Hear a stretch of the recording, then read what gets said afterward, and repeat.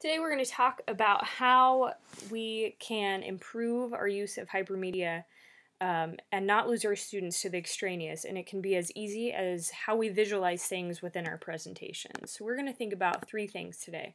Number one, typography. We have to think about how people see and how they see well.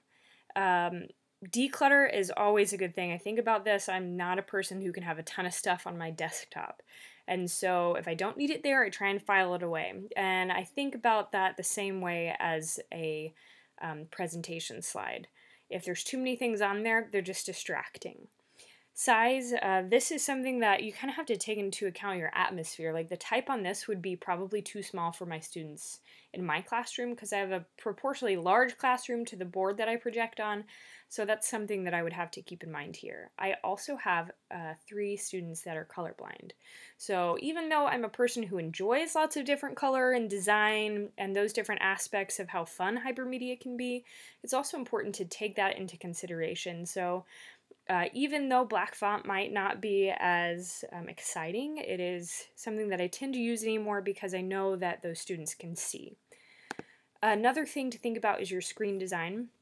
Again, it is less is more when it comes to design. Declutter, you don't need all those things on here. Here's a really simple fix that I did for my leaf parts presentation that I have. I removed all of the scientific definitions, changed the font color, made it bigger so students could see it, and this is going to be an opportunity for me to truly teach them and them to do maybe some inquiry learning when it comes to the definitions of these 4 things. And the third is media. Animations can be used in a great way, like to keep kids on track or who you're working with. They're seeing what you are talking about right then and not working ahead in the presentation. But it's important to think that any media you use is germane or ties to what you're actually teaching about. Because if not, it can just be a distraction and kind of lead people away in all of the other things.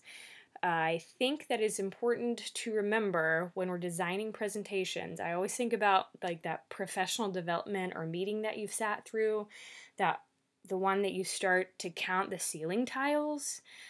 Make sure that we're not doing the same thing to our students. So keep it short, sweet, to the point, and clean and decluttered to look at.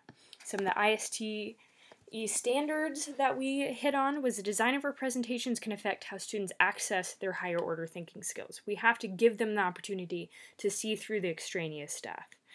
And as instructors, we should use our research-based best instructional practices to model effective use of technology.